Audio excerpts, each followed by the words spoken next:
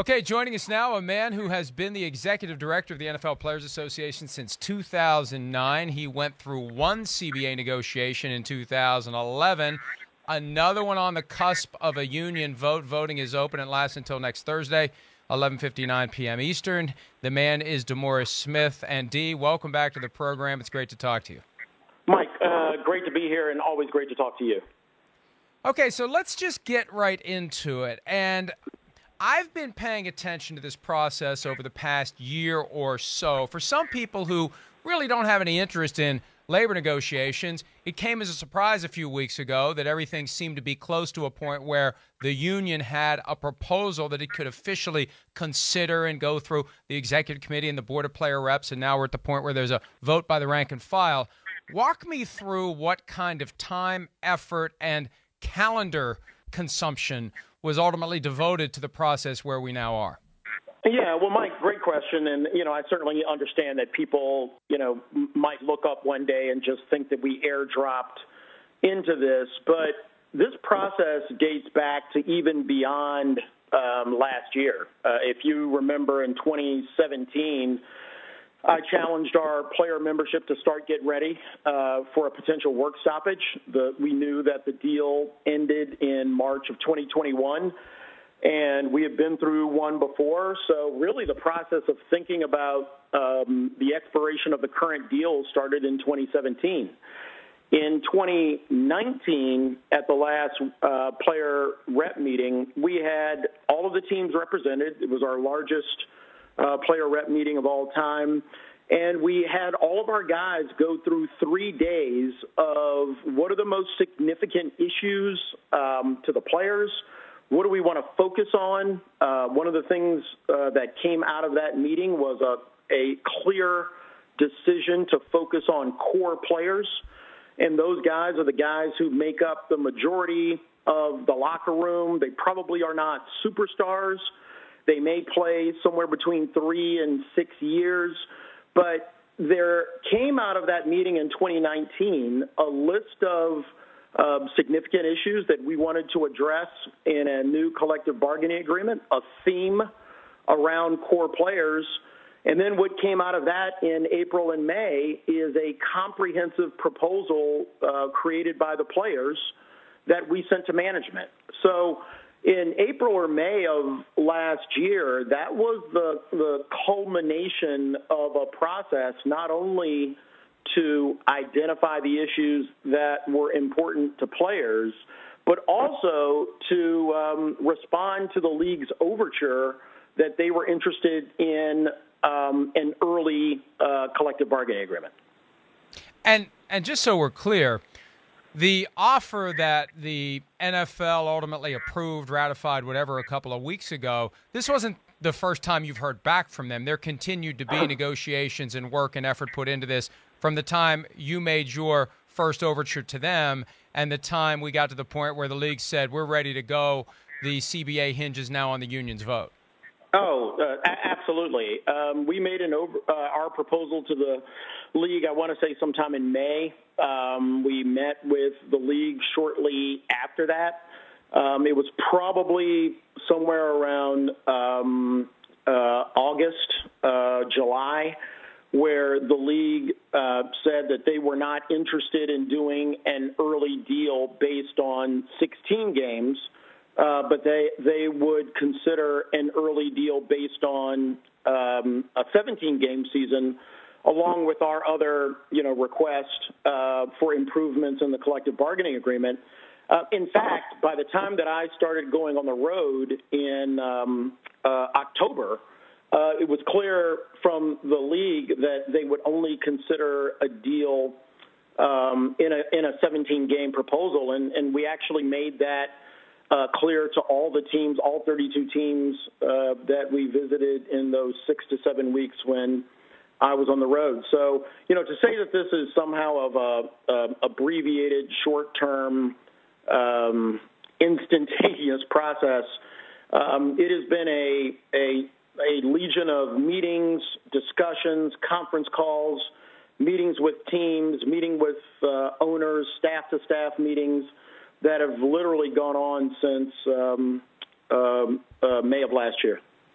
So, Dee, what would you say in response to those who say now that the union's position in response to the league's essentially demand for 17 games, we're not doing 17 games, we're negotiating based on 16 games, we're not going to agree to 17 games, and if you don't like that, basically lock us out in 2021? Well, that's a comfortable position, but my job as a union leader, my job as a CEO of the union, and making an analysis about is this the right time to engage in negotiations? What are the potential economic upsides? And I don't need to explain to you the importance of the television contracts. But as a union leader, I'm constitutionally bound to negotiate in good faith, to rely on the information that came from the board in 2019, to discuss a proposal, to bring that back to our players, to have them discuss it. And ultimately, I don't get a vote on what the deal is, but I am constitutionally obligated to try to negotiate and put together the best package and then present that to our leadership to vote on, and that's exactly what we've done. But more specifically, why was a package put together based on 17 games? Why wasn't the position taken, we're never going to agree to a package based on 17 games? Well, the leadership never said that we would never play 17 games. In fact, the conference calls, the meetings were always around, okay, the league has rejected our 16-game early proposal. They have proposed a 17-game schedule early deal consideration. Should we continue to discuss with them the issues that would go into such a proposal if we played 17 games? And ultimately, if that's going to be the proposal on the table, that's the one that the leadership and now the full membership is going to vote on. Okay. You mentioned the concept of it being the right time as it relates to the TV contracts. There are people who believe that basically if there's a lot now, there will be as much or more later. How do you respond to that notion that basically it's just a bluff, or it's embellished, or it's fake news, or whatever the case may be, that the ball is on the tee or close to it now for the networks, and that ball is only going to shrink, and that pie is going to shrink if you wait a year or a year and a half or 2 years to do a new CBA? Yeah, I mean, Mike, given where we are in the country, I'm not sure anybody's quite figured out how to deal with fake news. But I do know how to rely on data where we look at not only TV consumption of the NFL, but what is happening with ratings in other sports and in other television shows. The reality is that the National Football League product, the game that's being shown on television, is still extremely popular. It's also true that while viewership has increased over the last 1 to 2 years, it's not at its all-time high. So, part of my job is certainly as a union leader, but I spend a lot of time relying on experts who are making forecasts not only about television revenue in the future, but also the overall economic outlook for our business, and making determinations about when is the best time or the optimal time for the league to do television contracts. And lastly, factoring into that whether you are at a position of a net advantage, negotiating with a work stoppage at your back, or are you at a negotiating advantage at a time when we know that the NFL wants to strike the most lucrative television contracts in history? So I certainly understand that people might have a difference of opinion, and certainly everybody is entitled to their own opinion. I've said it before, I'm not sure anyone is entitled to their own facts. So my job, our job, is to analyze the facts that are before us. I believe unequivocally that that for one of the rare times in history, the interest of the owners with respect to the TV contracts and the revenue that's going to come from those TV contracts is exactly aligned with that of the players. We constructed a collective bargaining proposal around those mutual incentives. And here's the reality. If the players make a decision that they don't want to do the deal, that's fine. We go into the last season this year. We'll probably be facing a work stoppage. And for those who think that creates an advantage for the players, they might be right. But all of the indicators that we are with right now, a deal that's on the table that increases our share by 1% year over year, and with the high potential of increasing it for another 0.5%, a 1.5% change on the table for us, as you know, given the revenue in football, is probably the understatement of the year. Is that's significant. If you wanted to translate that into real dollars, it's anywhere between 2.5 and perhaps $5 billion moving from one side of the ledger, and that ledger being in the owner's pocket, to the player's pocket. And that's the deal that's on the table, as well as things that increase our health care, increase our benefits, give us more control on our work schedule. And I understand that it comes with a 17th game, but that's the deal that's on the table. And I'm proud of the deal. I think that it substantially increases the benefits to core players, and it's something that I'm happy that the men in our locker room will get a chance to vote on.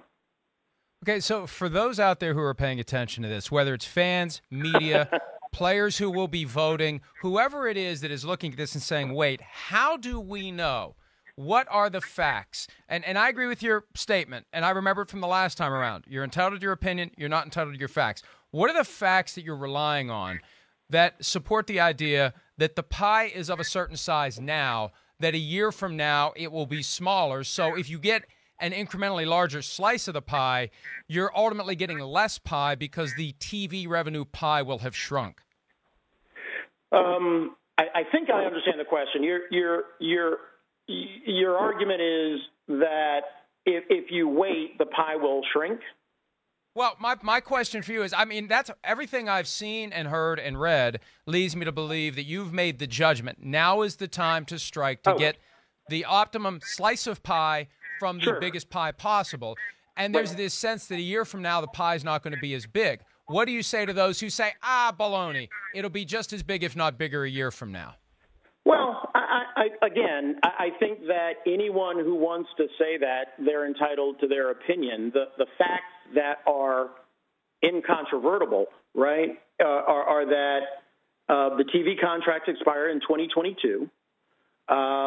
The league would love to renegotiate those contracts given the media landscape now. That presents them with the greatest leverage to do that is by walking in with a deal that has labor peace for the next 10 years. But the flip side of it is also true. If we are negotiating at a point where we are facing a work stoppage, I'm not sure, and I don't really understand, everything that everybody has said, given, their opposing opinion. But there isn't anything that prevents the league from going forward and getting TV contracts without a collective bargaining agreement. I think that if they have to go and get those TV deals without long-term labor peace, it is common sense that those TV deals will be less than if they were negotiated with 10 years of labor peace. And if those contracts are indeed less, that's a smaller pie. And if the league has to take a smaller pie, why wouldn't they come back to the players next year and say, there is a smaller pie available, therefore you need, and we won't agree to, a larger slice of a smaller pie? You mentioned that the TV contracts run through 2022. The Monday Night Football deal, as I understand it, actually expires after 2021, which is going to be here before we know it. And I've had people, and they raise it as kind of a hunch, kind of an educated guess, just reading the tea leaves.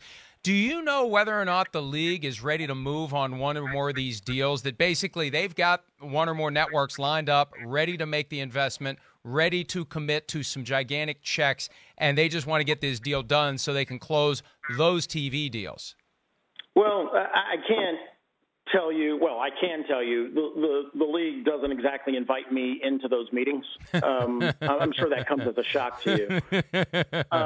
But it also shouldn't come to a shock to anybody that I've met with all the networks over the last 2 years. So why don't I just leave it at that? We talked earlier about the amount of time that's been put into this and the meetings and the negotiations, dating all the way back to the union meeting last March. Why do you think there's a perception now that the players haven't been part of this process?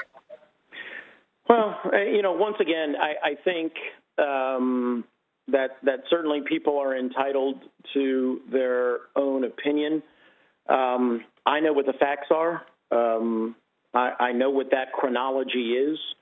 I know and participated in the meetings with the board in 2019, with the conference calls over the long conference calls over how to craft our opening proposal, the insistence by some players to get outside consultants to advise us not only on the 2011 deal, but also what should be in the next deal.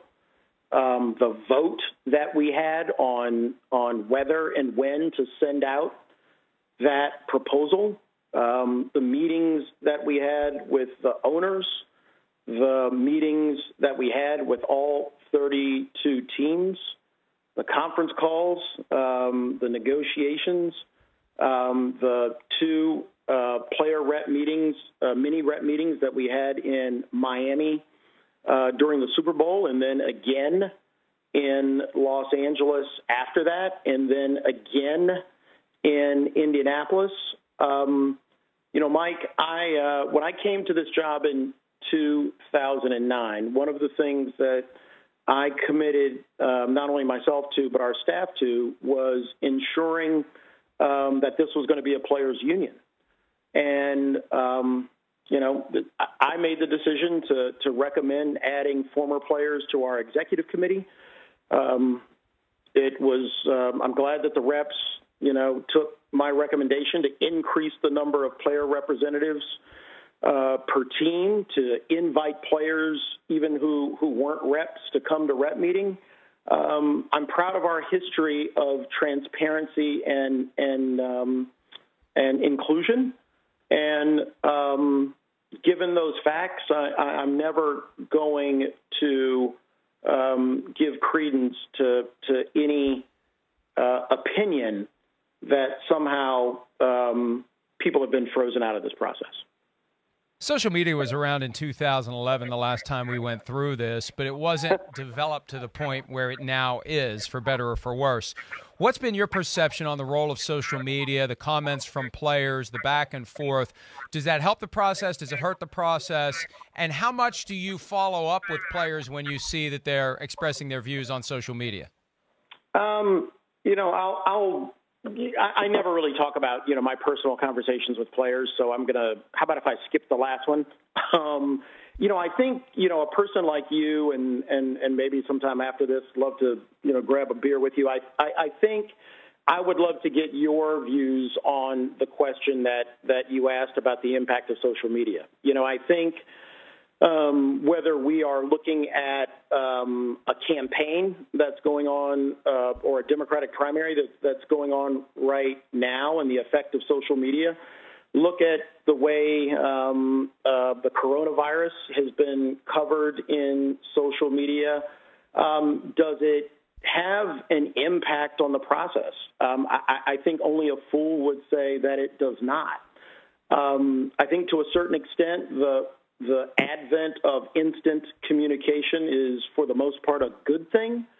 I think that it gives people a voice. At the same time, it gives people a voice. And I do think that going forward, this is a paradigm that we have now found ourselves in, whether it's politics or the economy or healthcare or collective bargaining agreements. I think that there is a paradigm that we all now find ourselves living in and in some respects grappling with. But here's what my touchstone is this. I'm constitutionally bound, and I've got a fiduciary duty as a union leader to serve the interest of our players.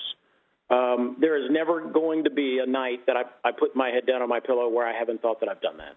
And, sometimes, whether it's team visits or long telephone calls or being away from my family or, spending time teaching, educating, it's not just me. We have a team of people who have dedicated themselves to making sure that this is a union where our players are involved.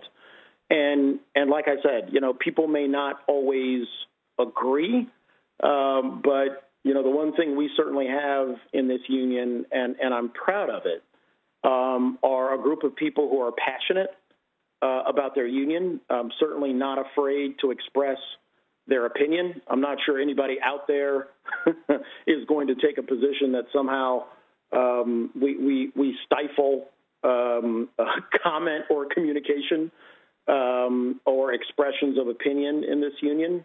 That's fine. I'll take that any day of the week than to be in a position where we don't know where our players stand or we don't have the ability to communicate with them instantly. But when you see on social media, D, some opinions, negative opinions about the deal from high-profile players without a lot of detail, J.J. Watt, hard no explanation. Russell Wilson, very limited explanation. Other players express their views. Marquise Pouncey, amid the profanity, no, without a whole lot of explanation. Without getting into what you talk about with them, do you talk to them? Do you reach out to them to find out exactly what their basis for objecting to the CBA is? Mike, I get your desire to get me to talk about any conversation. No, I don't know. No, I'm saying from this is curiosity from my perspective, D. Right. When you see these tweets coming from guys who aren't involved in union leadership, they're not members of the board of player rep, they're not members of the executive committee, they've had no role in the negotiations, and they do a drive-by no. I mean, what do you do? Do you talk to them? Do you try to find out what they're talking about? I don't want you to get into the conversations. I'm just curious whether you just shrug at it like I do when people give me a hard time on Twitter, or whether you that that between the union, myself, our staff, we maintain contact with all of our players. And Mike, I would say whether a guy is on the board of reps, and some of these guys are, or whether they're a part of the executive committee, and some of these guys are, or whether they've not been a part of it, they're more than entitled to express their thought and their opinion, and we certainly continue to maintain contact with them. I just draw a hard line because I do think that while there is certainly a entertainment value to finding out what my conversations might be with someone, I'm always going to respect the confidentiality of the conversations that I have with the players. But you can rest assured that there is always two-way communication. And I can certainly tell you from the players that I've talked to, I doubt that there's many players in the National Football League who don't have my cell phone. They've certainly blown it up when they've wanted to, and that's a good thing. And I will take issue with your suggestion that there's entertainment value. I can show you the traffic to our CBA-related stories. There isn't a whole lot of entertainment being generated, but it is a curiosity for me because you've got guys who are saying no, and I'd be curious to know why they say no. And they're not telling us. Maybe they're telling you, but I respect that you choose to keep those conversations private. All right, let's spin this forward a little bit. If the vote is no next week, when they do the final tally, independent auditor fails to get 50% plus one of those who vote, what happens next? Well, then I hate to sound like a Patriots slogan, but it's on to the 2020 season. The league took two votes. The league approved the proposal that was on the table. They also took a second vote to say that they would go through the 2020 season and go through expiration. The practical ramifications of that is that all of the improvements to the collective bargaining agreement on salary, benefits, work schedule, commissioner discipline, off-season, all of those things that would go into the 2020 season would not go into the 2020 season, and that would include significant increases in the salary of the majority of our players. It would mean that the current deal is no longer on the table, and we would go into the 2020 season. If the league decided to negotiate, they would. The players would have to decide whether or not they wanted to make an overture to the owners to engage in collective bargaining. The owners could say that they want to do that. They could say that they don't want to do that. But they took a vote to go through expiration, and I would assume that that's what they would do. And we would be facing either a negotiation in late 2021 or a work stoppage, a strike, or a lockout in 2021, or the league could, as you know, and I'm sure you're the people who are, following every second of this know what imposition is.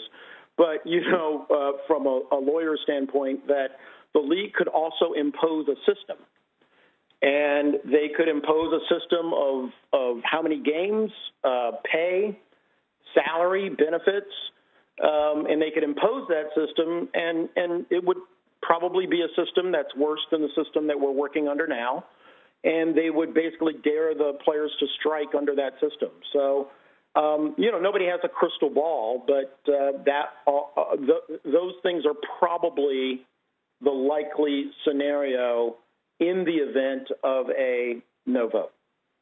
And I want to make sure folks understand this because they believe it's very binary once the contract expires. It's either a lockout or a strike.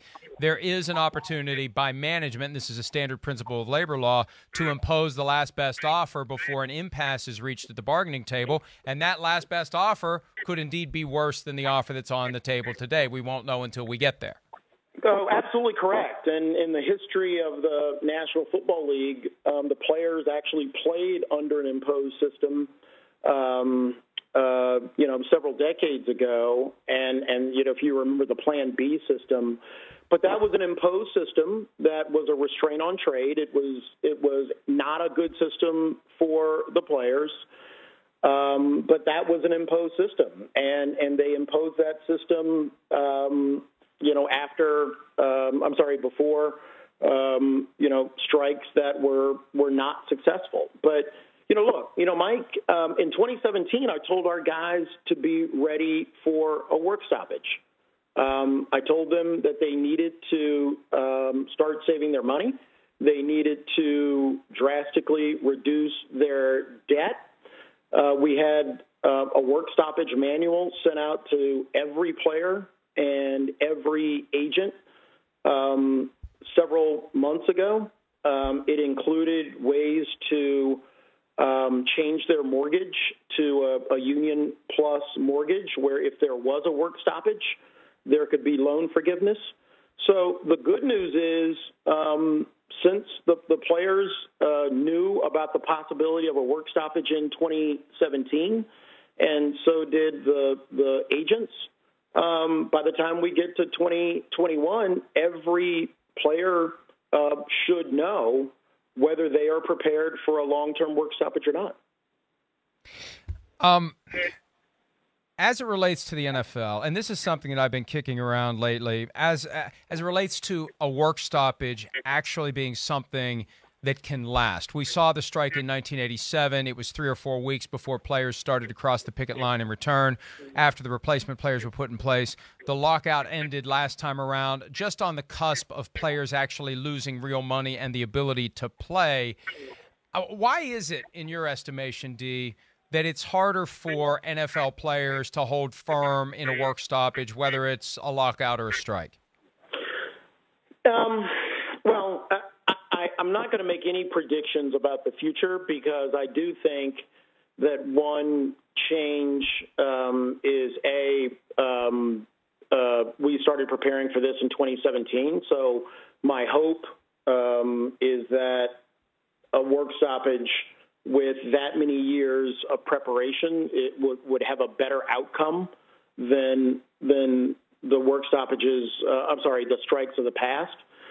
But when you look at work stoppages, you don't have to just look at football. Hockey went through a lockout, almost on the cusp of the lockout by the NFL in 2011. They went through their lockout in, I think, 2004, 2005. For a general question of why work stoppages have been tough in the sports context, I really don't have a good answer. And I don't want to sound, trite, but when you do have a group of athletes who are compensated at a higher rate than average Americans, and they do have shorter careers, and that might factor into the willingness to sacrifice, whether if it's, in our case, if players are playing an average of 3.5 years, a work stoppage of a year is 1/3 of the earnings. To put a number on it, it's probably north of $6 billion in salary a year. But the flip side of it is you do see successful strikes when it comes to teachers, auto workers, dollar store employees. And those are people who, for the most part, are living paycheck to paycheck. So when I say that I don't know or understand, I'm a student and I'm a proud member of the labor movement. Strikes by ordinary working people throughout history are always tough, and they always envision a tremendous amount of sacrifice. And if you look at teachers and others who have gone on strike in the last 2 or 3 years, I think you'd agree with me. It's mostly teachers and other lower wage earners who are really bringing back the strength of the labor movement. The reality is all of those people who are going on strikes are really putting at risk the day-to-day living expenses for their families. So, my hope is that if that the players took the work stoppage advice from 2017 to heart, My hope is that starting soon after 2017, that they have been working with their agents to reduce their debt and to certainly have a savings account with, multiple zeros in it, prepared for them heading into next year. And if they've done that, then we will be in a position of strength. Do you know whether they have? Do you keep track of that, or is it just something that's impossible to monitor? It's something that's impossible to monitor because I am always going to rely on the word of our players. Last week, ESPN, completely butchered a headline saying that I was confident that this deal would pass. Actually, what I said was that I remain confident in our players and in their families. And that's never changed. So, I'm not going to ask people to turn over bank accounts. We certainly stay in touch with the agents. And I had a good discussion with the agent community, both in Indianapolis, and we met with the agents during Super Bowl. And, certainly they are closer to the financial preparation of the players for a work stoppage. That's why I believe having a good relationship with them is so important. But other than relying on what I'm hearing from agents and the information that we have relentlessly provided to our players, we have to hope for the best. Historically, during your tenure as executive director, it seems like the relationship with agents has been not great. Why do you think there's been some acrimony, some mistrust, whatever the right words would be? Yeah. It hasn't been harmonious at times. Why do you think that is? Mike, I will certainly take the blame for creating and having high expectations for everyone in this business. And that goes not only to our men, where I challenge them to take leadership responsibilities, challenge them to make decisions on their own. I'm not going to spoon feed you answers. I'm not going to tell you what to do. Your job as a man, a businessman in the business of football is to understand exactly what your role is and to have accountability for it. If I'm going to take that position with our own players, I'm certainly going to take that position with financial advisors, agents, coaches, general managers, and owners of the National Football League. And I'm not sure that means that I should be, blamed for it, but I'm happy to take the blame for taking a position that where people have accountability, where people have responsibility, and where people have a financial duty, that it is the job of the union in those circumstances to hold those people accountable. And I get that I probably am not the most, I think I said it to someone else, I'm not a hugger. That's the business, whether, the time that I was a prosecutor or the time that I was at the law firm, that's not the environment that I grew up in. I've always been comfortable with people telling me exactly what's expected of me and holding me accountable to it. And if that causes acrimony or a lack of warm and fuzzy, I get it.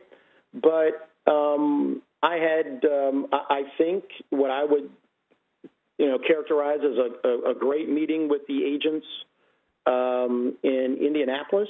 I think that in the same way that you and I talked about social media as it affects, politics or this process, I think social media has an impact on how people are viewed, and so be it. But I'm never going to apologize for the role of this union in holding people accountable to a group of players who take pride in what they do. and literally rely on the advice that they're going to be getting from their agent and from their financial advisor. And I know not everybody has been happy with the rules and regulations that we've imposed, or certainly the demands that we've put on continuing education, or making sure that our membership understands fees and what fees are for and what they're not for. But Mike, we sometimes, people have tough jobs, and the players who elected me to adhere to strict standards of what I am supposed to do, and I actually enjoy doing it, and I don't go out of my way to rub people the wrong way. Okay, maybe I do sometimes. Well, we have that in common. We have that in common. We have several things in common, but that's definitely one of them. I have a couple specific questions about the actual nuts and bolts of the deal, but something you said earlier, and then you added some fuel to the fire by pointing out your past as a prosecutor and as a lawyer. It's a true law nerd question for you. Oh, here we go. A hypothetical. Let's say we get to the end of the contract. The NFL imposes last best offer, new set of work rules like they did years ago, and the union does what it did years ago, disclaim interest, decertify, whatever the right word is, and therefore the NFL is no longer protected by the antitrust exemption that comes from the union relationship, and the players, while working and getting paid pursuant to the imposed rules by ownership, decide to sue the NFL for every possible antitrust violation, from salary cap to franchise tag to the draft, everything that would be a restraint of trade exacerbated by the American Needle case from a decade ago. Why not just do that? That seems like that would be the ultimate way to squeeze the league, because you could have your cake and eat it too. Your guys keep working, they keep getting paid, and you can challenge everything they do collectively as an antitrust violation. Right, and believe me, as a nerdy lawyer and someone who prides himself on game strategy, that is certainly a game option. The only thing that I would say is, every game, and I don't mean this in a trite sense, but every scenario, let's say, while feasible, has downsides, right? The first downside of a living under an imposed system is, you and I could probably agree that the imposed system is not going to be 47 or 47.5% of revenue, right? I mean, I would agree with that if we consider the deals get delayed with TV by a year. Yeah, I mean, they can make whatever number they want at that point. Correct. So they would probably certainly decide to pay us less. That's number one. There would probably be the elimination of benefits. That would be two. It might be a 16-game schedule. It might be a 17-game schedule. That's fine. But there could be an 18-game schedule. Could be an 18-game schedule. There could be. But there certainly would be a scenario where it would be less than the economic package and the benefits package and the work rules package that is on the table now. So that's number one. Number two, while, you and I, would certainly love the opportunity to get back into a courtroom, we would always advise our clients that antitrust lawsuit would begin on day one, and that lawsuit would probably not make its way before a jury for at least 2 years. And that even after you started that lawsuit after 2 years, that you would have to win it. And I think, I'm not expressing confidence in my ability as a lawyer, at least not right now. But given the restraint on trades and the state of the law, there is a high likelihood that we would prevail simply because the law is on our side. But you and I would have to advise our client about what? The appellate process, right? Which probably adds at least conservatively, what would you say, a year or another 2 years? 18 months minimum. Minimum. So now we're at 2 years plus 18 months of an appeals process, and that is before you have earned, that is before one single dollar has been paid to a player. So if you and I are at least conservative about the timing of that scenario, you are talking about a generation of players, because it's a 4-year time span, who will have played for less, probably played for less benefits. The first thing that, if I were the league, that I would certainly get rid of is the pension, because almost no corporation in America has a defined benefit plan anymore. So the win after 4 years, the win would be that there would be dollars paid to players who are no longer playing. And it might result in renewed interest in collective bargaining. But I think what some people forget is even after that imposed system, lawsuit, antitrust law, remedies, appellate process, even the paying of damages, the next step for the players and the owners would be what? Collective bargaining. Right? Right. So you would ultimately end up starting a process that we just finished. And look, that might be a battle that we have to fight, and it might be the opinion of others that that's somehow better, and they're welcome to it. But the fact is that antitrust litigation strategy ends with the very same collective bargaining that we just went through. Okay, a couple of specific topics under the CBA, if you still have some more time. I've imposed on you for 45 minutes now, but I want to blow through these quickly if we can. All right. Sure. Marijuana policy. Revolutionary changes. No suspensions for positive tests under any of the substances of abuse, separate and apart from PED, obviously. But for the street drugs, no more suspensions for positive tests. The limits raised for marijuana from 35 nanograms to 150. Why not just get rid of the marijuana testing altogether, given the extent to which these changes have been made? Yeah, and we proposed that. The other thing you didn't mention was that the testing window, which I think now is I think it is actually April 20th until... Yes, it is, 4/20, coincidentally or not. It is 4/20. I'm sure that's coincidence. But the testing window that's now at April 20th through training camp, that testing window drops dramatically to simply 2 weeks. We proposed eliminating it altogether. We ended up with a policy that includes all the things that you said and the narrowest testing window that we could have. That's where we ended up.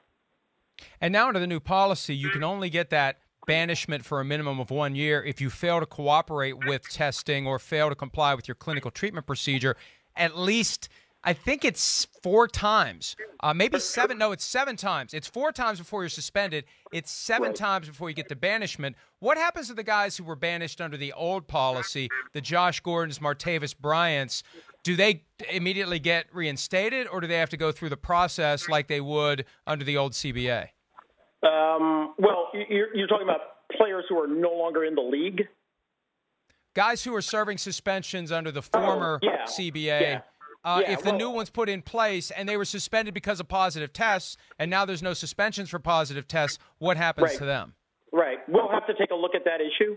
But to your point, I just want to make sure that we were clear on the changes between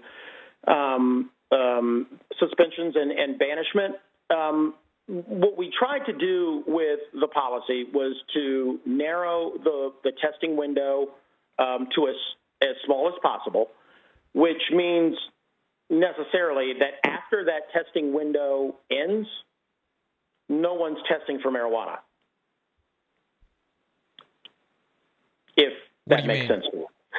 Yeah, Well, what do you mean? after the testing, I'm sorry?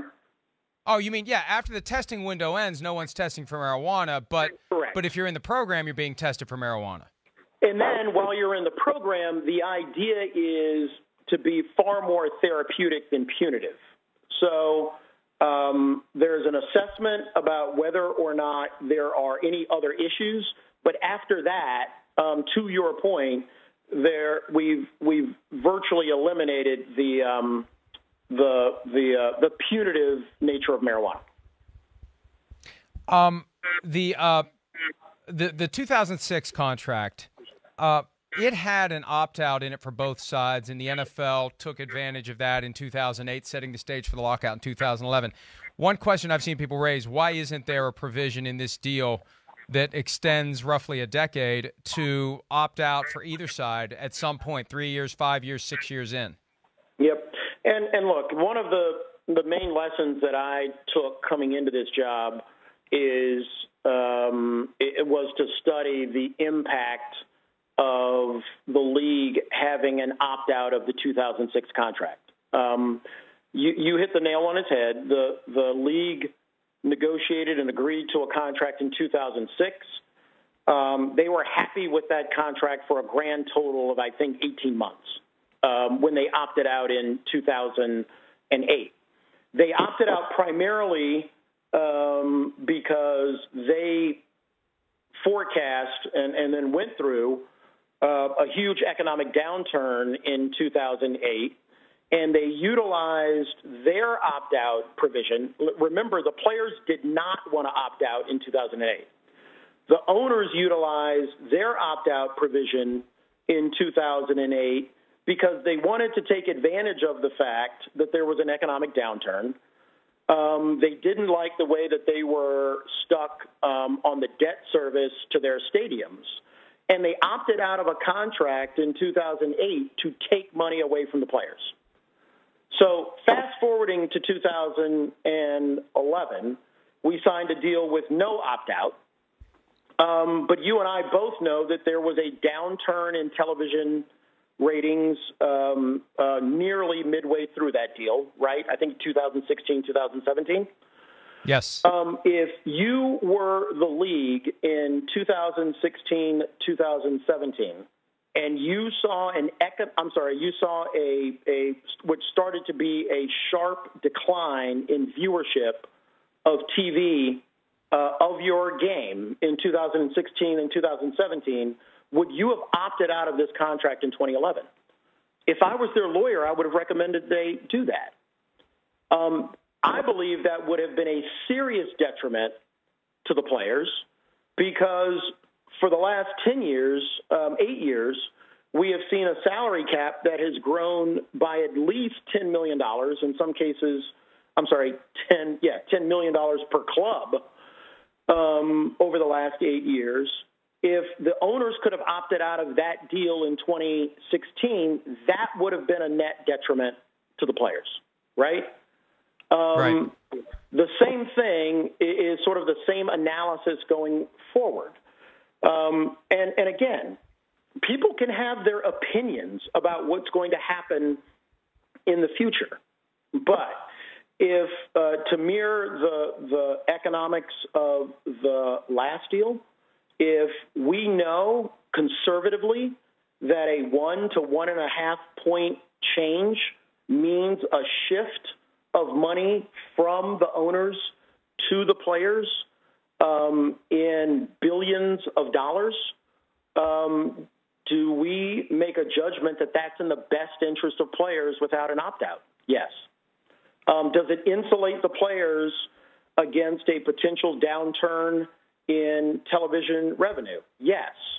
Did we change the way in which we monitor and improve the amount of revenue coming into the business of football to ensure that players get their share? Yes. Were we able at a position right now to forecast the changes in the gambling laws and to create language that ensured that the majority of gambling-related revenue, both on football and in some cases non-football gambling, comes into the coffers of the players? Yes. Were we able to make sure that changes in intellectual property down the road, where the law, you and I both know that the law on intellectual property for consumers isn't particularly good. The players have a much better intellectual property protection and data preservation and ownership protection than the average citizens do under the law. So anytime you're making a decision about whether the things you can write up are more likely to be better over a longer period of time, as long as the other side can't opt out, that became the consensus of not only our inside lawyers, but our outside lawyers and the myriad of consultants that we rely on to make sure that we're getting the answers, at least as we know, as good as right as possible. So, and that's in a. I'm sorry, that was a long answer, but that's why. No. We chose no opt out. As you explained it, though, it dawned on me that this is the crux of the problem, D.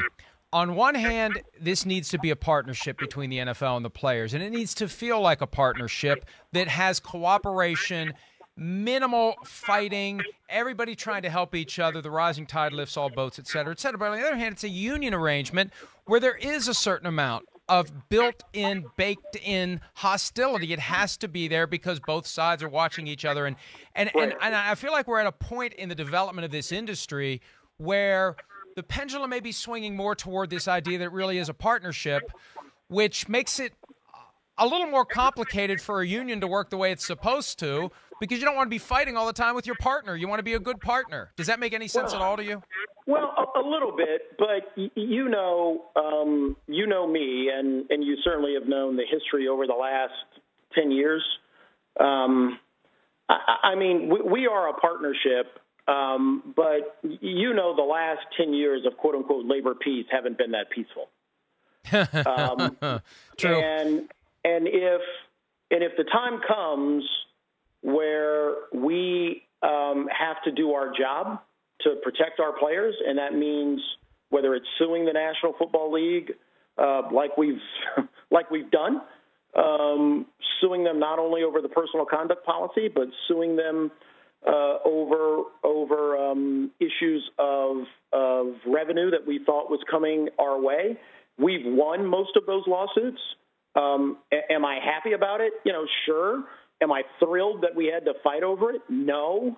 None of that is going to change.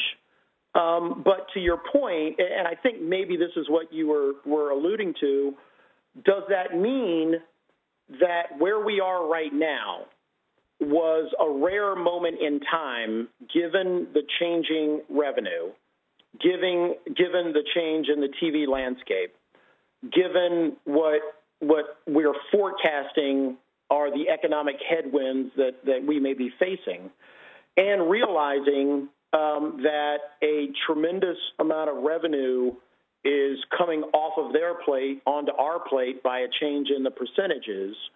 Is this one of those rare times in history where many of our interests are aligned? And the answer is yes.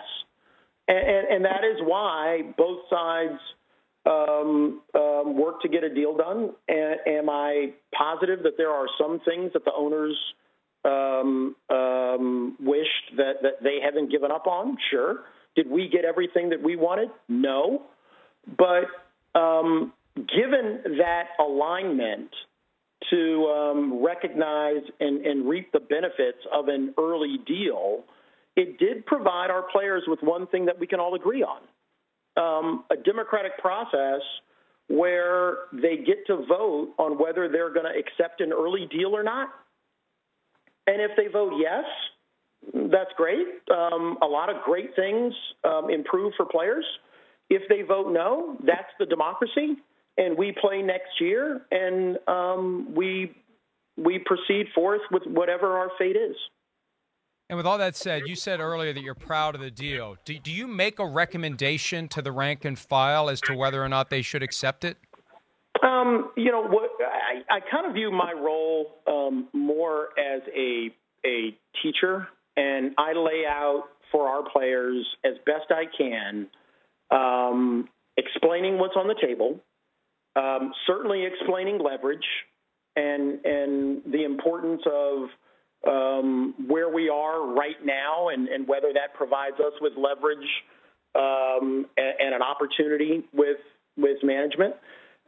It's also my job to teach them about leverage or the absence of it or the presence of it. If you're facing a work stoppage, we have a few guys who went through the lockout, and I rely on them to talk about what it's like to go through a work stoppage. It's my job to teach them about the history of work stoppages, not only in our profession, but in other sports professions. But Mike, if you ask any player whether they've heard about the Triangle Shirtwaist factory fire, or the fact that teachers have been going on strikes, or the fact that I walked 2 picket lines while we were in Miami, and the importance of solidarity and the willingness to sacrifice things for generations to come, they hear all of that. Do I, ultimately tell them, which way do I think it finally tips?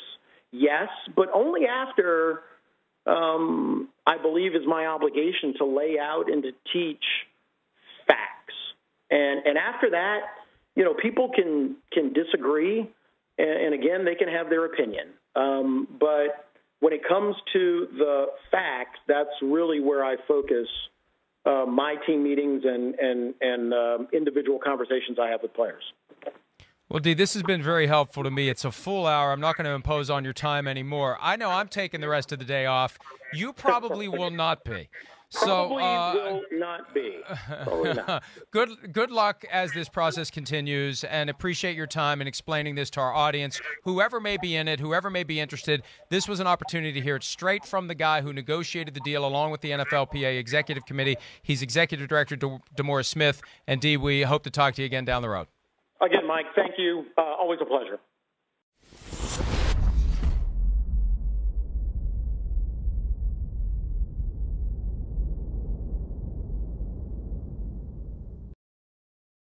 Hi, I'm Mike Tirico, and thanks for watching. Make sure to hit subscribe for the latest news and highlights from NBC Sports.